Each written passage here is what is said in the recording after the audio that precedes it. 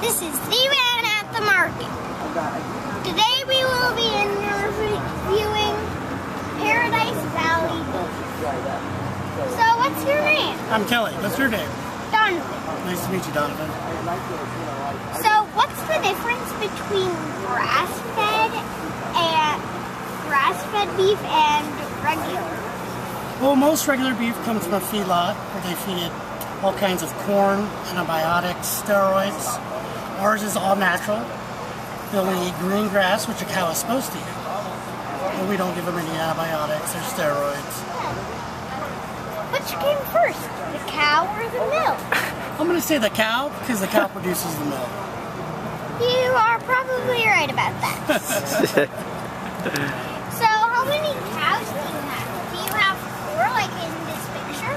No, we have, I believe it's about 64. So, like, okay, multiply that by like,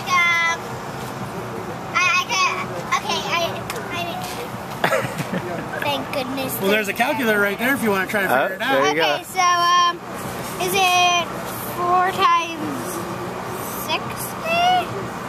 Maybe? 4 times 60 equals? No, not that. Is it 4? Right, is it